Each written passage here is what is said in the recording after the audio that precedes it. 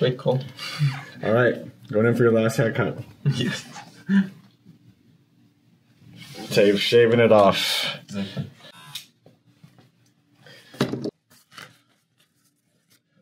You're done? Yeah. Like both of my parents, they were just quite, yeah, they were expecting it, so go for it.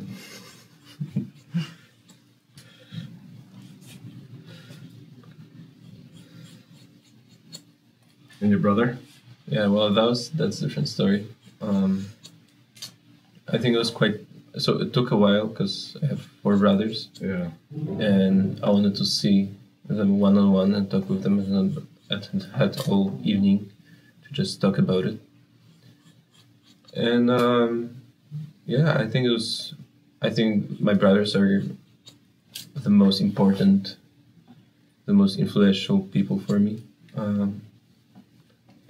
Whenever I would meet a girl and there was like a check, I would take her to my brothers just to see what they think. Their approval? Yes, for their approval.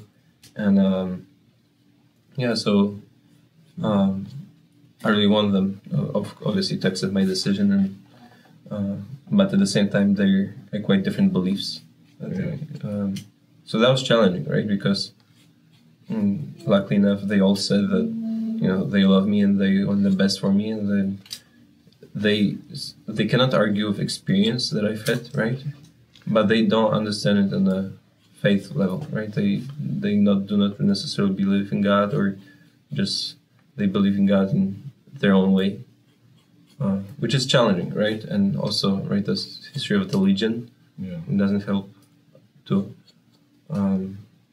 But yeah, I did a lot of thinking just to prepare myself for those conversations and explain the best why I decided to go for candidacy and what I'm feeling, and yeah, and it was actually surprisingly well. It was surprisingly well. Though obviously they still probably need to process the whole decision and realize that I'm just not anymore at Poland, right? It's just I feel, at least no one's have said it, but how I feel is that they might think that they lost a brother. Yeah. And yeah, because if I decide to stay, decide to be here for a little longer, I won't see them for a few years maybe, right? So I don't know where's the first home visit, but that's that's the most common thought, because it's true. They physically lost a brother. Yeah. They're just not physically there anymore. But I'm really grateful, because last few months, wherein I knew that I'm leaving, and also since I came back from mission year, I did much more to just be closer to them and try to build relationships and get to know them better. Because that was something I realized on the first trip, that yeah, we actually are not that close together, and I trust them, and they're super important for me, and I love them a lot. But just we could work on our family dynamic, right? So I've been trying to change that. So that's what I'm super grateful for, that I had this year, just to try to, I don't know, make our relationship better. And so how did your discernment journey happen? yes. What brings you here to sit on this chair and get your head shaved here? Yes, right. The worst part. I think there's few things, right? Obviously. And first thing is that since I was 15, I've always been doing missions, like Holy Week missions in Freedom Christi or summer missions. And that was always the place where I feel the most connected to God. Also like the happiest, the most joyful, satisfied. And we would, as missionaries, we would experience a lot of suffering, right? Suffering that we ourselves are not able to imagine what those people were going through. But somehow you just like live and love, and that's a beautiful feeling of just loving people, you know. And so for, I think, at least since I started, I feel called to some kind of mission, and I knew that I want to connect my life with Can you see it? Yes. Would you do that? And also the camera. No, you won't. That's disgusting. This is the all-American cut. I know. I'm getting rid of that. Yeah, thank you. So the mission was something that I always felt called to, just didn't know in what way, right? And then I have left for mission year, which was time of a lot of different graces, realizations, and throughout my mission year, I think the big deal, there was lots of jokes, right? There was lots of comments, or just people don't know who a missionary actually is, right? So about joining seminary, also with Legionaries community. So obviously the thought pops up, and you have to deal with it, right? And my way was to just ignore it and just block it and do not allow it, and do everything I can to go in a different direction. And yeah, I guess everything changed when I actually came here for spiritual exercises. And I've had just one conversation, but a very important one, with Father Bayeras, where he just helped me to acknowledge or just accept that I might have different vocation, right? And if I have different vocation, I'll at some point know, so I don't need to rush it. I don't need to join candidacy right after mission year, or I don't need to I can wait, I can finish college, God will let me know, right? Yeah. And I think it's always also a quite important part of my life is that there were moments in my life where I just exactly knew what I have to do. And that was, mission year was one of them, and I believe candidacy is one of them too. And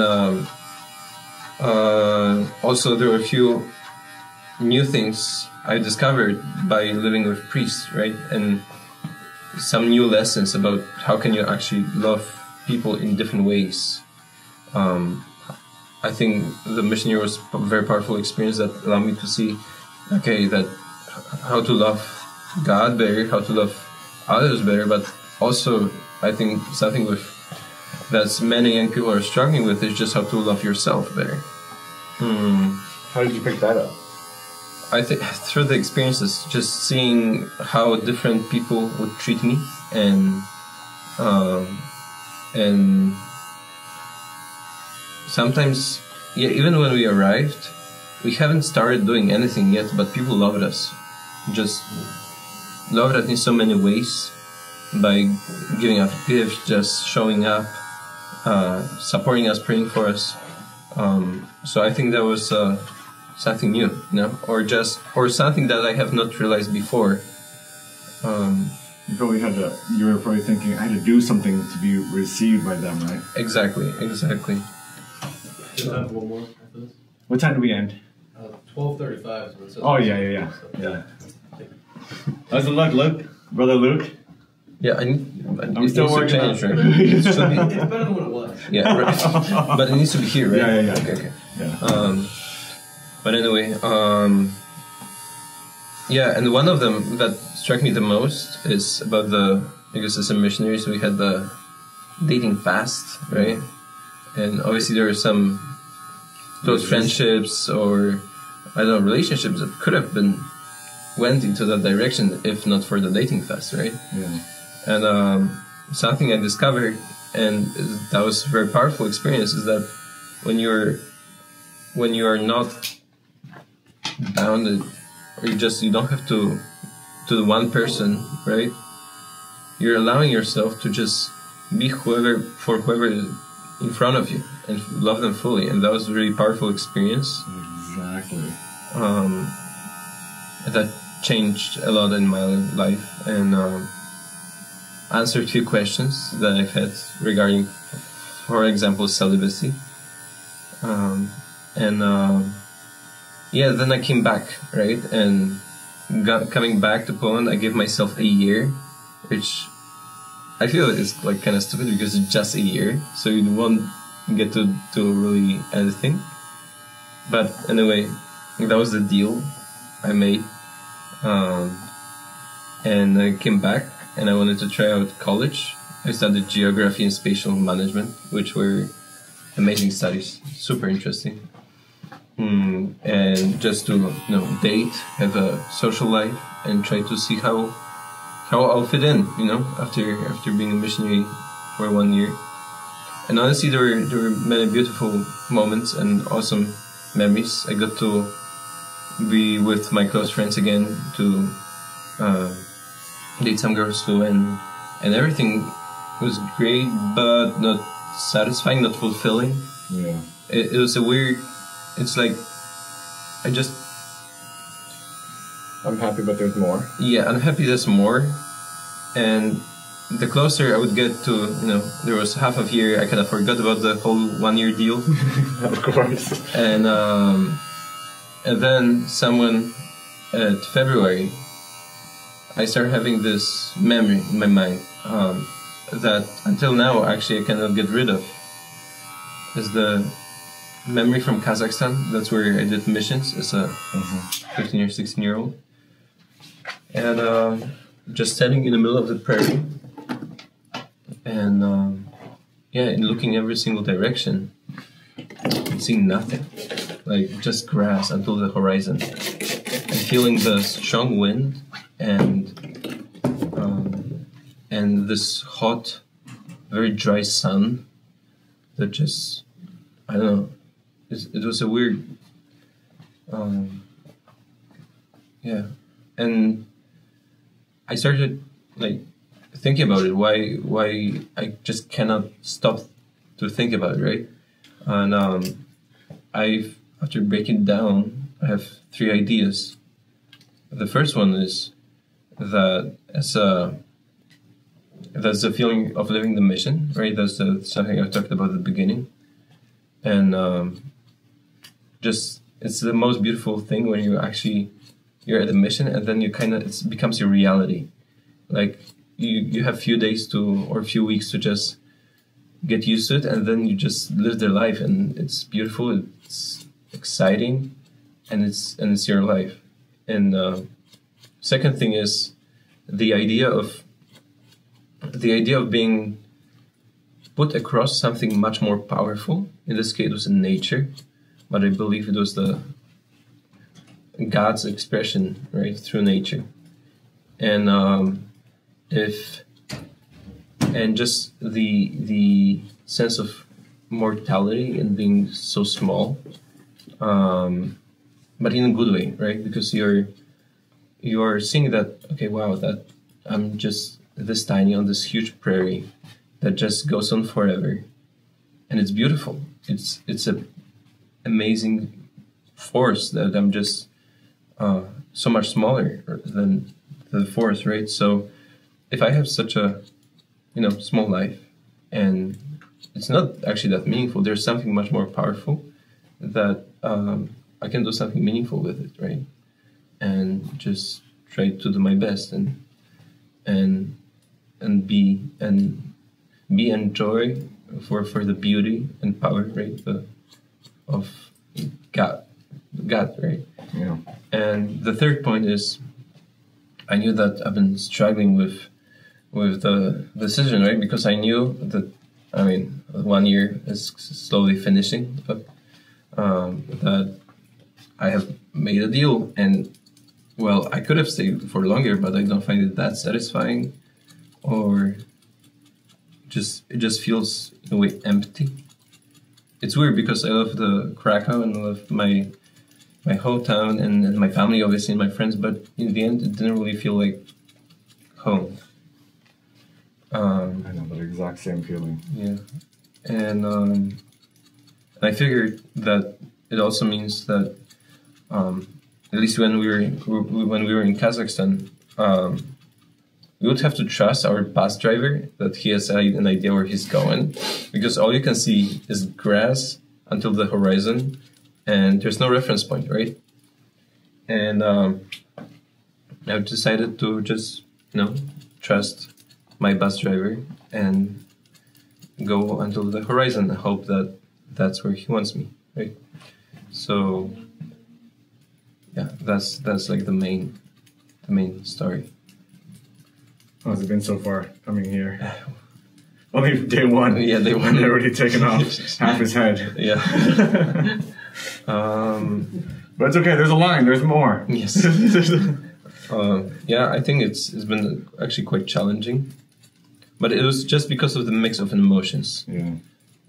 I thought that leaving Poland is the hardest part, but no, because it all builds up, right? You first leave Poland. First leave your family, your friends in Poland, and then you come here, and then you meet with everyone you love in here, and then they're driving you away to this tiny town, and then it's all builds up to just actually leave, right? I think that was tough, and honestly, just a little heartbreaks you get when you realize that, okay, yeah, like right now I'm losing my hair and I love to have long hair. Or I had like my closet at home, I have like 30 dress shirts, and right now I'll be just... You get to have 5. Yeah. The exact same one, but you get to have 5. Exactly. No, and actually I think it's awesome. You don't really have to think about what you're going to wear. You just have to think about the clean one, that's all. Yeah. Which one do I take right now? The clean one? Yeah, that's right. it. But at the same time, it was, a way to express myself and to which I really enjoyed. So those things build up too. But at the same time, I think it's consoling first to... when I came back here, everything just seemed normal, and just like it was nothing that would shock me. Right? I got to the cubicle, and it's like I've been here. I know how to survive in cubicle. It's or like I've been. I don't know. Like everything smells familiar and just the right place, And also just having friends over. My ex-for mayor, right? And probably Narina too. Are you my for mayor in it? Yeah, yes. Okay, yes. So familiar faces as well. Familiar faces. Having one of my best friends to join candidacy with me, which actually I find quite distracting. Me too. I went with my brother. Oh, you did? I went with a very good friend and my brother, and we would just like do jokes on each other the whole time. Yes. Marceli, But I'm not gonna tell you what we did, but it was just like, it was so much fun. What are you doing? Oh, okay, yeah. Yes. Well, so, and also I had great family to get me through the process of change. Yeah. Something Almost done. I think they were, I don't know, just it's even hard to explain how much I love them and how much I owe them for what they did, but by just loving me, right, in their own way. In the weirdest way, the gesture of leaving is an act of love. Yes. Yes, I was waiting for them to leave for so long. No. No, because it's hard when you see them every day on the hallway. So I wanted to have this moment of just saying goodbye and just get it over with. Yeah, exactly. No, but I was talking about your gesture to your love, your family. Yeah, it's like right. you're saying goodbye to them and walking away is like, this is the best thing I could do for both you and me. I guess so. Right. I mean... Well, I just had to have really tough goodbyes. I spent a month in Montana with 60 students where you just fall in love with them. Yeah. You know their stories, and that goodbye was gruesome, but I couldn't even I couldn't show them I was sad because they were already sad, and so I was like, you know, kind of just get out of here. But I feel like that's like one of the best gestures of love, because that I do God's will for you, for your sake. Mm. Yeah. Just learning to not be attached, right? Or in a different way. That's what you don't realize. And you'll see more and more when the guys enter poverty, chastity, and obedience, that they think chastity is the toughest one, but it's not. And what they think of chastity is actually harder because they think it's just no sex. It's actually not. It's even saying no to good, healthy relationships for something higher, for your calling. And so it's saying no to that. But the hardest one is actually surrendering even your free will. Yeah. Well. Marceli, you looking fresh? Yeah. I don't want to brag, but it does look good. Right. And then nobody in the seat ever's like, no, you're being so proud. Everybody in the seat likes that comment. You know? But you always know my approach for this kind of haircut. But I know. Yeah, Br Marceli, you look good. thank you. My hair was not this way when I entered either. Yeah.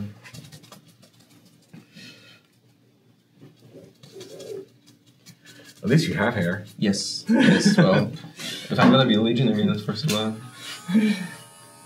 Depends on your holiness. Yes. And the amount of gel you put every day. I'm still working on it, so that's why I still have a lot of hair. Wait till I get holy, then I'll start losing it all. No, but I have a good, start to lose it all. Yeah. I don't know when my dad was bald, but I think it was actually quite early. So it was like 30s. Alright. Or start balding. Alright. Oh, alright. Let me take that off of you here.